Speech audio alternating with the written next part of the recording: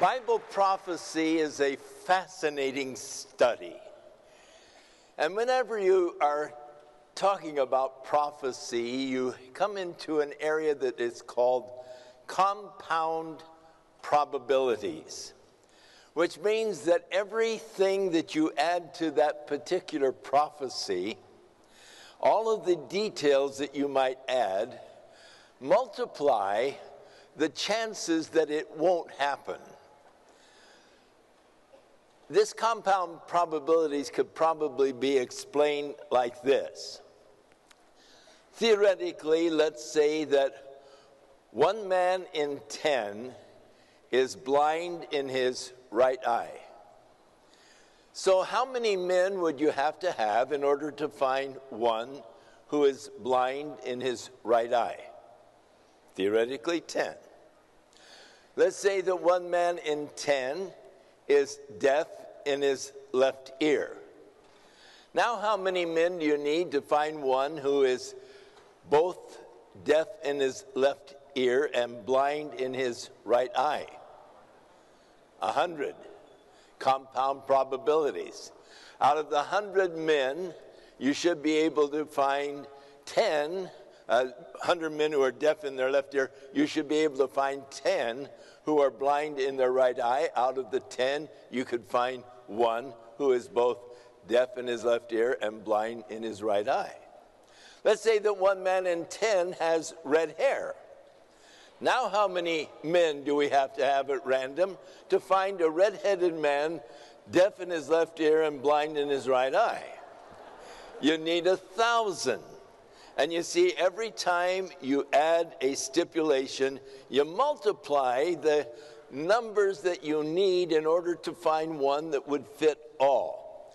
And that's what makes Bible prophecy such a fascinating subject, because it deals with events, it deals with things years in advance, and when they begin to come to pass, suddenly you begin to realize, there's only one chance in 280,000 that could happen.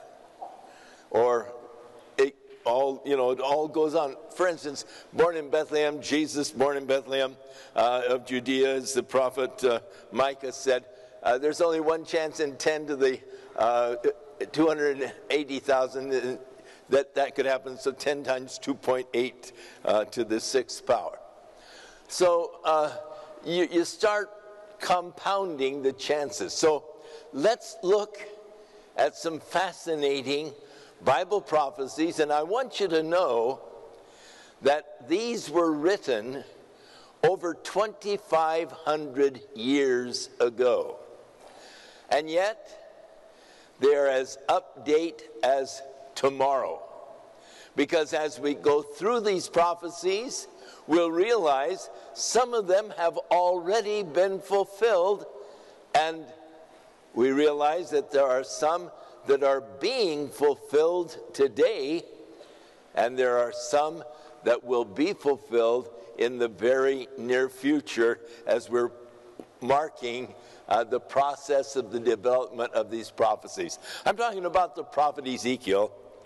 And back in chapter 36 of Ezekiel, in verse 6, the Lord told Ezekiel, now I want you to prophesy concerning the land of Israel. Notice this is the land. It isn't the people of Israel. It is the land of Israel. And the Lord said, mountains of Israel, you will shoot forth your branches. You will yield your fruit to my people of Israel, for they are at hand to come. The development of the agricultural capacities of this little land of Israel. The Lord is talking to the land, and he said, my people are about to come. The Zionist movement began in 1897, and it was an endeavor by some of the Jews to come back and to really begin to develop the land agriculturally and make it a place where Jews could come and find jobs and could busy themselves there in the land. That was about the time that they began the kibbutzim and this modern Zionist movement beginning in 1897.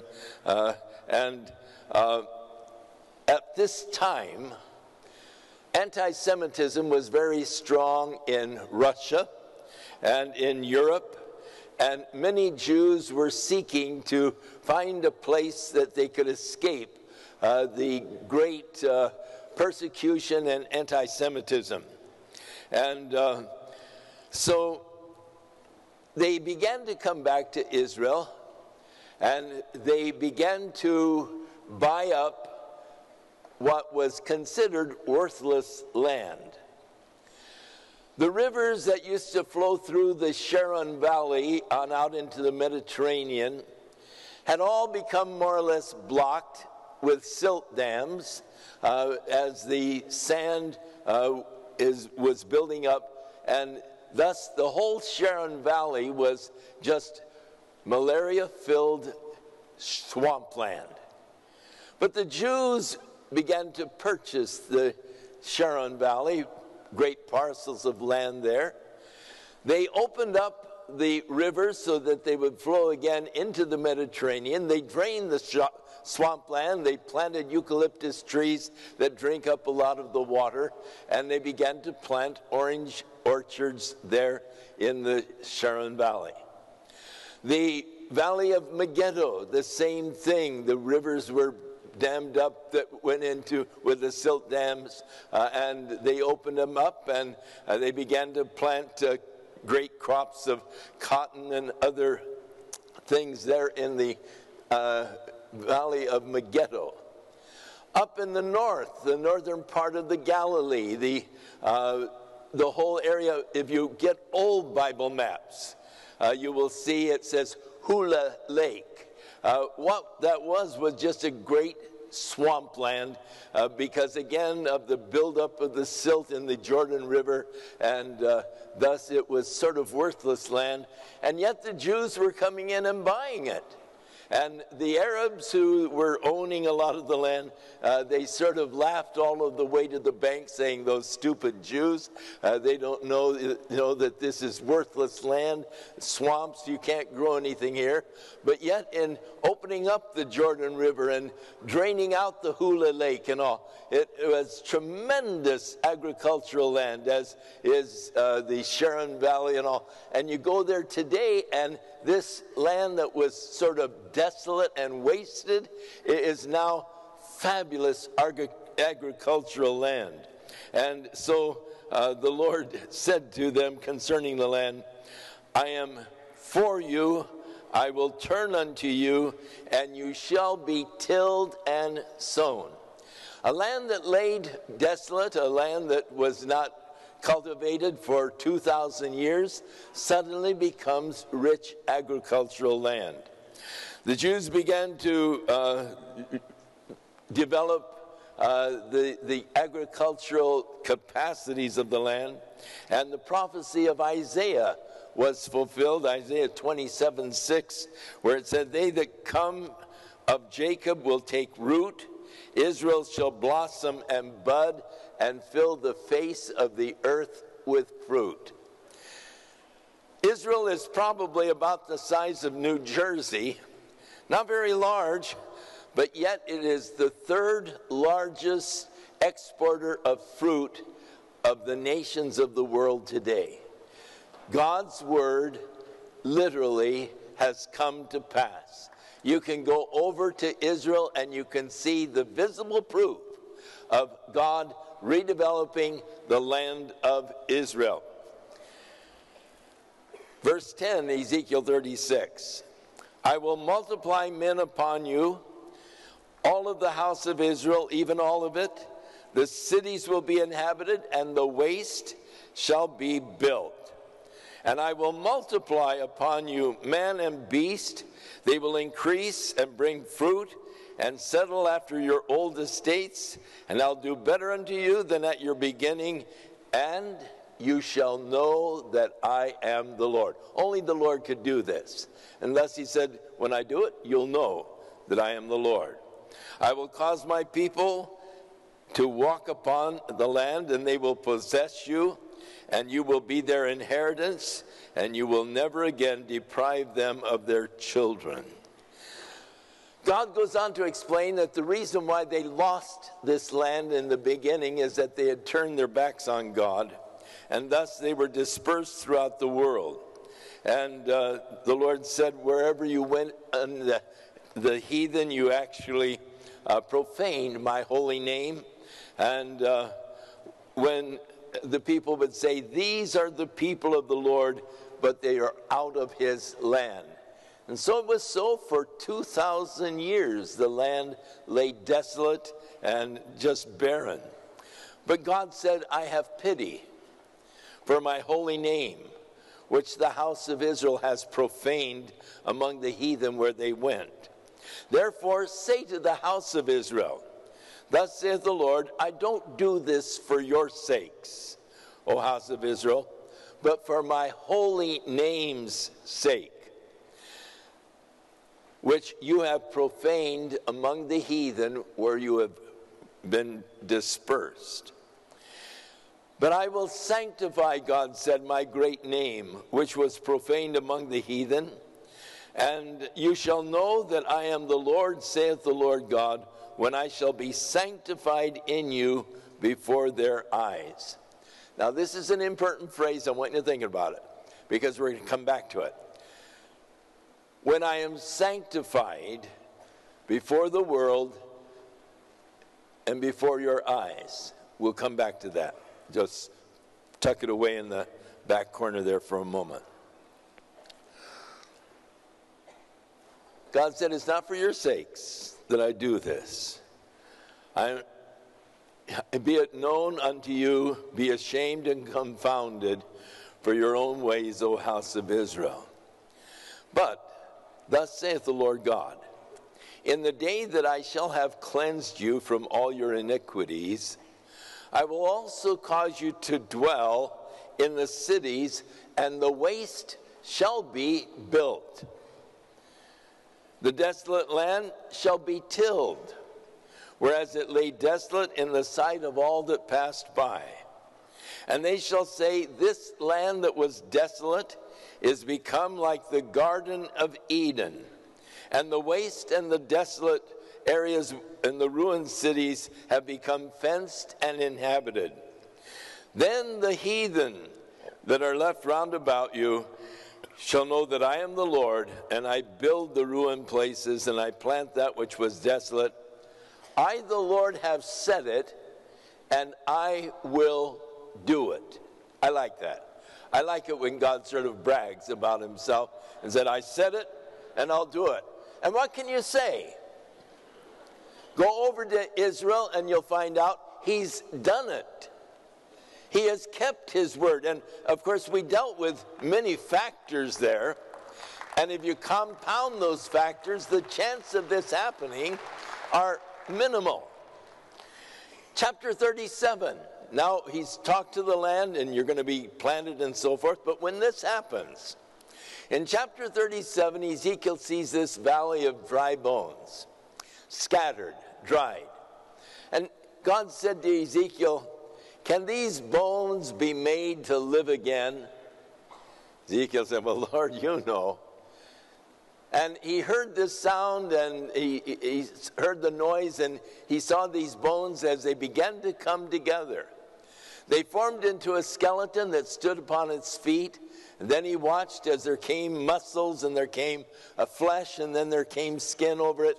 And then the Lord said to Ezekiel, prophesy unto these bones, I will cause breath to enter into you, and you shall live. Then he said unto me, these bones, son of man, are the whole house of Israel. Behold, they say, our bones are dried, our hope is lost, we are cut off. Therefore prophesy unto them, and say, thus saith the Lord God, behold, O my people, I will open your graves. I will cause you to come out of your graves. I will bring you into the land of Israel. Let me ask you this. How many nations do you know that have been dispersed out of the land where they were living, where they were a nation, and for 2,000 years were scattered all over the world, but then remained an ethnic group, as did the Jews. Wherever they were still Jews. And after 2,000 years, come back and be established in the land again and have their own land once more.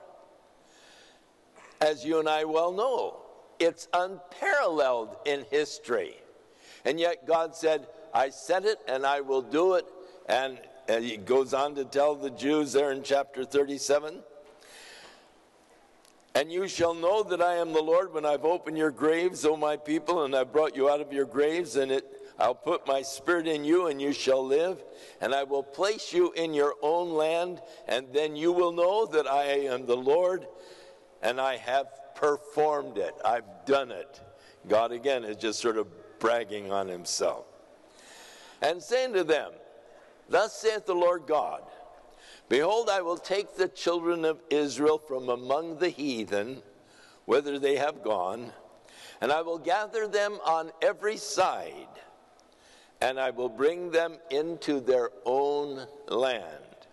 And I will make them one nation on the mountains of Israel, one king, king over them all, and they shall no longer be divided into two nations as they were before they were dispersed. And neither shall they be divided into two kingdoms any more at all. And in May 14, 1948, God fulfilled this promise to the nation of Israel after they had been dispersed for 2,000 years. Unparalleled. It can't be. And so we see how accurate the Word of God is and how exacting as God predicted these things. So, the land's been developed. The land has now become a part of Israel. God has brought them into the land just as he promised 2,500 years ago that he would do. Here the prophet Zechariah chimes in. He said, I will make Jerusalem a cup of trembling unto all of the people round about, when they shall be in siege both against Judah and Jerusalem. And in that day I will make Jerusalem a burdensome stone for all of the people, and they that burden themselves with it shall be cut in pieces, though all the people of the earth be gathered together against it. And no sooner was Ben-Gurion making the announcement in May 10th, 1948, that Israel was now a nation again. Egypt, Syria, Lebanon, Jordan, all sent their troops to destroy this newly birthed nation. The Egyptians took the Sinai Peninsula. The Syrians took the Golan Heights. The Jordanians took the West Bank. And though Israel had just a ragtag kind of a group of men, they began to mount guns on jeeps, and they made the corridor from Tel Aviv on up to Jerusalem, and they were able to hold on to a portion of the land, but much of the land was grabbed by the Egyptians and Syrians and Jordanians in 1948.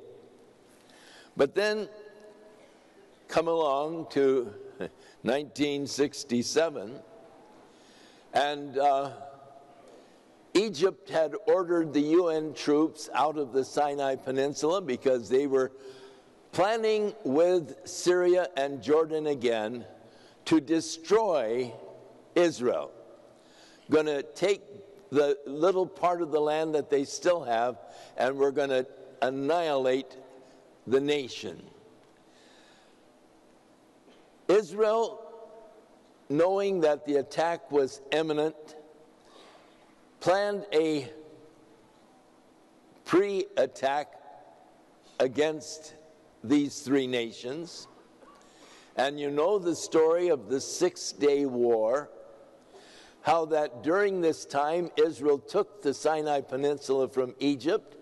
They drove the Jordanians out of the West Bank, and they took the Golan Heights from Syria.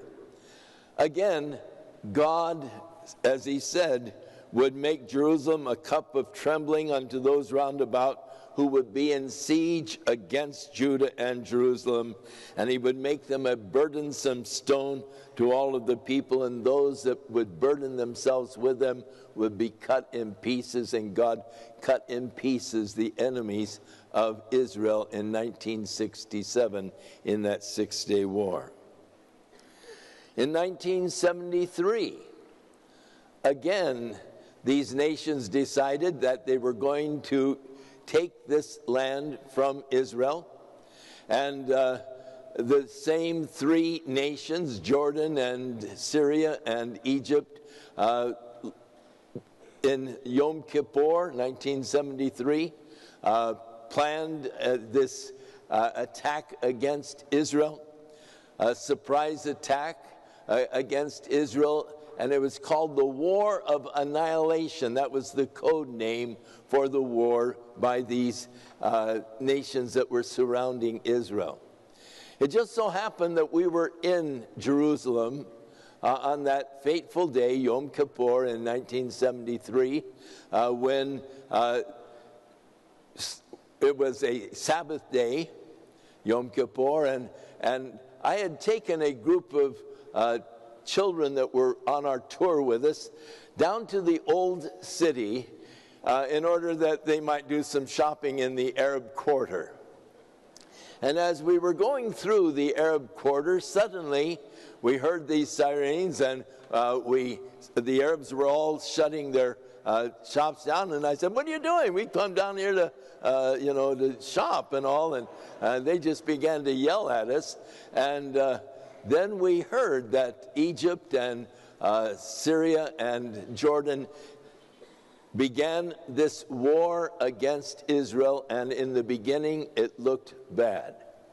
Russia had supplied them with a lot of armament, a lot of tanks, and up on the Golan Heights in a 20-mile perimeter,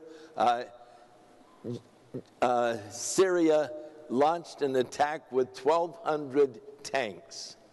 And to get that in perspective, when Hitler began his invasion of Russia, he had that many tanks, but they were over a 200-mile perimeter.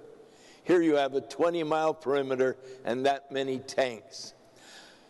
Israel was caught by surprise, and they called up the troops. The TVs were off, radios were off, people were all sitting with their family and enjoying the Sabbath for the holiday, and they began to mobilize to defend Israel.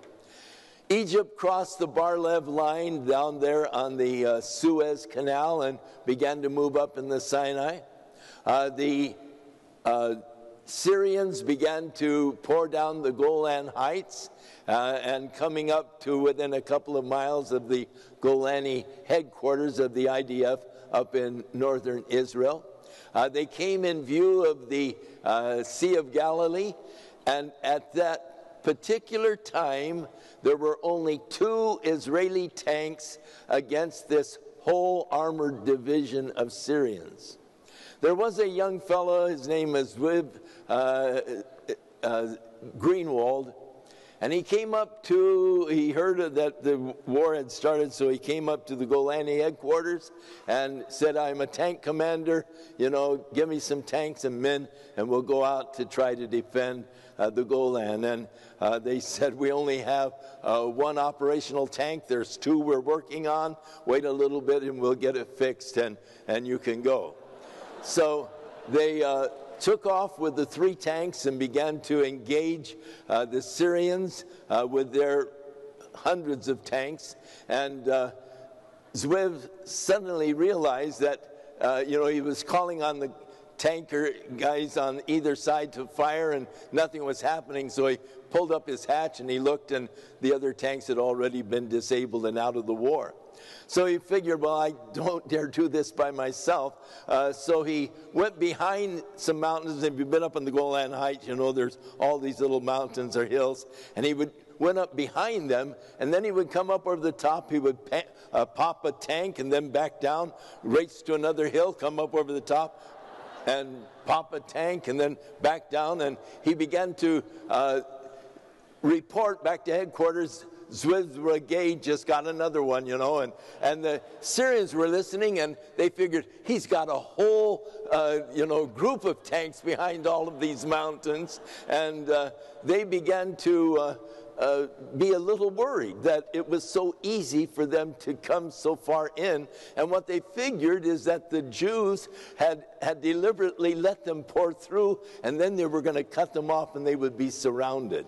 And so they began to panic, and they began to head towards Jordan in their tanks.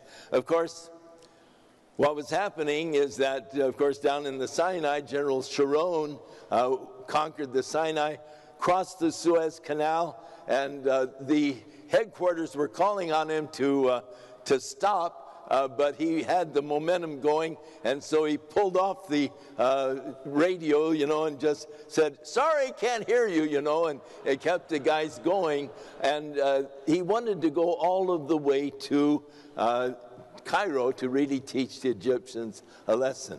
He had trapped the whole 3rd Egyptian army there in the Sinai Peninsula.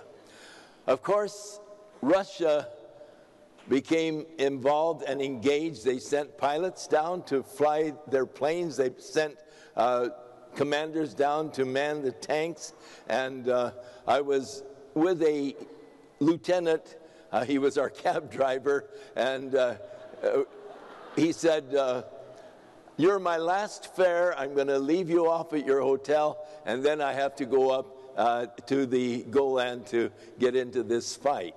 And so I said, "Yes, this is a tough one because they've got a lot of sophisticated Russian armor in this one." He said, "No, we're fighting the Russians." I said, "Yeah, I know, the Russian tanks and armor." He said, "No, we've already found several Russian soldiers manning the tanks up in the Golan."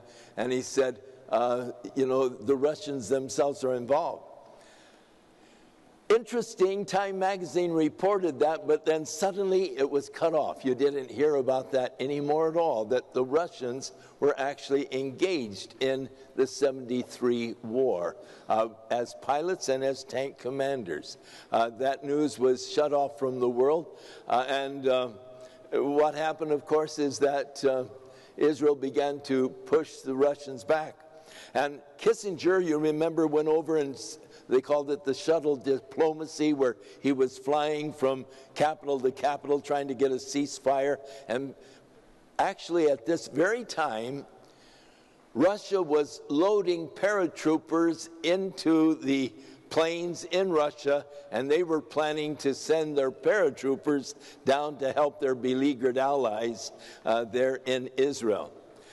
Finally, Kissinger announced the ceasefire on a certain hour the next day, and in the meantime, Damascus radio was trying to, this kind of campaign of they were lying. They were announcing Israel troops are fighting in the streets of Damascus. That was coming over the Damascus News. That the Jews had already come all the way, they were 12 miles away from Damascus, but they were announcing they are fighting in the streets of Damascus.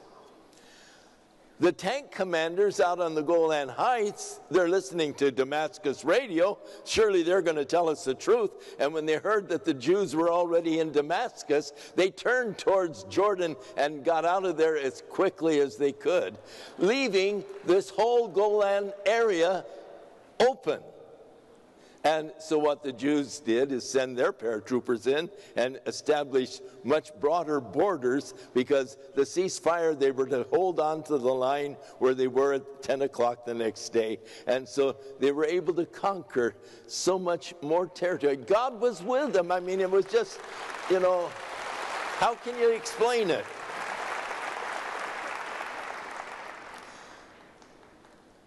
Past history.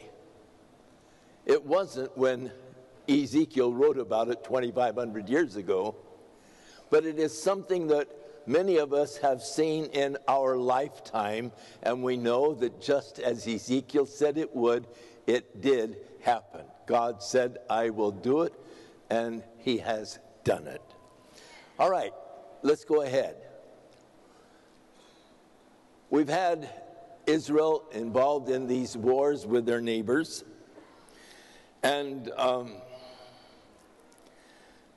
as we get into chapter 38 of Ezekiel, he takes us the next step. Now, here's where we are. We're between chapters 37 and 38. 36, 37 are fulfilled. We're now coming to chapter 38, and this has not yet been fulfilled. But inasmuch as God did fulfill against all odds chapters 36 and 37, you can be sure that chapter 38 is right on the horizon, and that's the next thing we're going to see. You know, when a reporter goes out to report, he has several questions that he asks: who, when, where, why, and how. So who? In chapter 38, God is addressing Gog, who is the Rosh prince of Magog, Meshach, and Tubal. And he says that they will be aligned with Persia, which is Iran, Ethiopia, Libya, Gomer, and Togarmah, which is the area of Turkey. And when in the latter years, verse 8, the last days, you will come into the land that has been brought back from the sword and is gathered out of many people, against the mountains of Israel, which have always been waste, but have now been brought forth out of the nations. And you will come up against my people of Israel as a cloud to cover the land, and it will be in the latter days, or the last days, and I will bring you against my land. Why? That the heathen, God said, may know me when I am sanctified in thee, O Gog, before their eyes. Notice again the phrase, when I am sanctified. So that which he had predicted earlier, he's going to be sanctified in the eyes. When does that happen? When this battle takes place.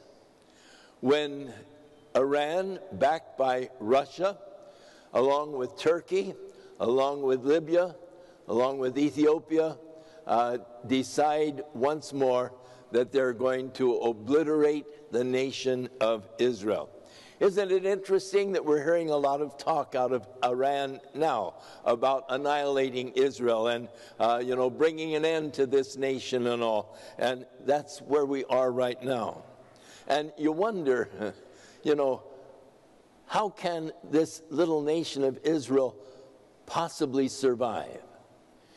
With Iran developing nuclear weapons, with Russia helping them in this development, with the missiles that they have, and with Russia's might and power, how will Israel ever survive?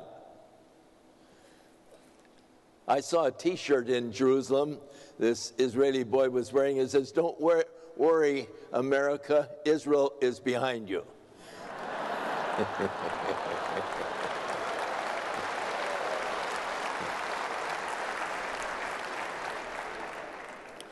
But we are reading in verse 12 of chapter 38 of Ezekiel, you've come to take a spoil, to take a prey, to turn your hand against the desolate places that are now inhabited, and upon the people that are gathered out of the nations, which have gotten the cattle and the goods, and that dwell in the midst of the land.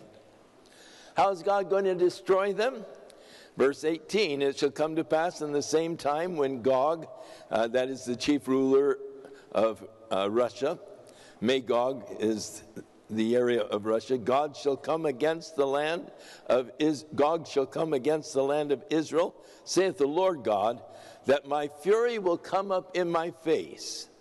For in my jealousy and in the fire of my wrath have I spoken. Surely in that day there will be a great shaking in the land of Israel. So that the fish of the sea, the fowls of the heaven, and the beasts of the field, and all creeping things that creep upon the earth, and the men that are upon the face of the earth, shall shake at my presence, and the mountains will be thrown down, the steep places shall fall, and every wall shall fall to the ground, and I will call for a sword against him, Gog, throughout all of my mountains, saith the Lord God, every man's sword against his brother. They will begin to fight against each other, and this is not something new. Go back to the story of Jehoshaphat in the Old Testament, you get an idea of what God is going to do in this one. I will plead against him with a pestilence and with blood. I will rain upon him and upon his bands and many people that are with him, an overflowing rain and great hailstones, fire and brimstone. Zechariah again adds to this. He said, and this shall be the plague wherewith the Lord will smite all of the people that have fought against Jerusalem. Their flesh shall consume away while they stand on their feet. Their eyes will consume away in their sockets, and their tongues will consume away in their mouth. When the United States dropped the bombs on Nagasaki and Hiroshima, those that were near the impact center and those that were a few miles away, the heat was so intense their eyeballs melted and ran down their cheeks, just like God describes here the destruction by which the enemies of Israel will be destroyed. Their eyes shall consume in their sockets. It shall come to pass in that day that a great tumult of the Lord shall be among them, and they will lay hold every one on his neighbor, and his hand shall rise up against the hand of his neighbor. Again, Zechariah talking about this internal conflict with the nations that are coming against Israel. And God said back to Ezekiel now, I will magnify myself and sanctify myself. In that day when I am sanctified, God said. And it will be the day in which he destroys this company of nations that are coming to destroy his people and try to drive them out of the land. So, you know, when you look at it from just the natural standpoint, you think, oh, poor little Israel, they don't have a chance. But when you look at it from God's standpoint, you say, oh, poor Russia, they don't have a chance.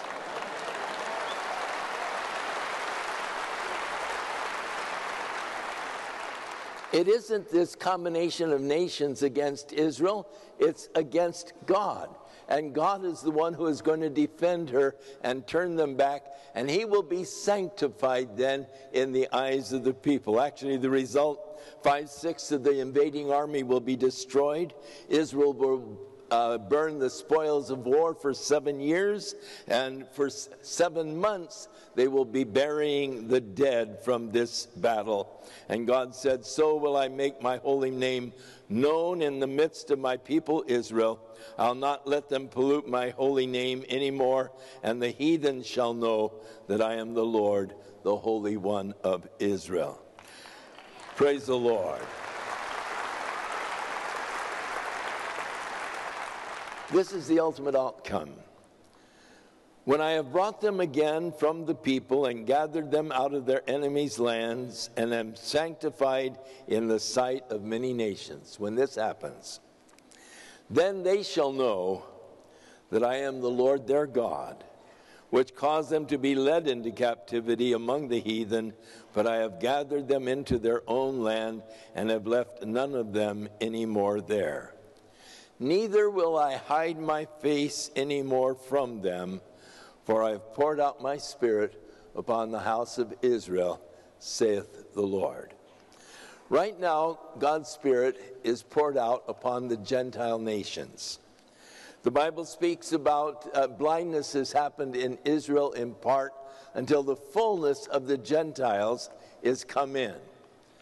But then God promises he's going to put his Spirit upon the nation of Israel once again, which means that the Gentile church will be out of here at that time. So where are we in the line of Bible prophecy? Well, I'll tell you what. When you read the paper tomorrow, and you read of the threats against Israel by the Iranians, and when you read of the Russians supporting Syria with new weapons and Iran with new weapons and all, just know, we're at the door. Our Lord is coming soon.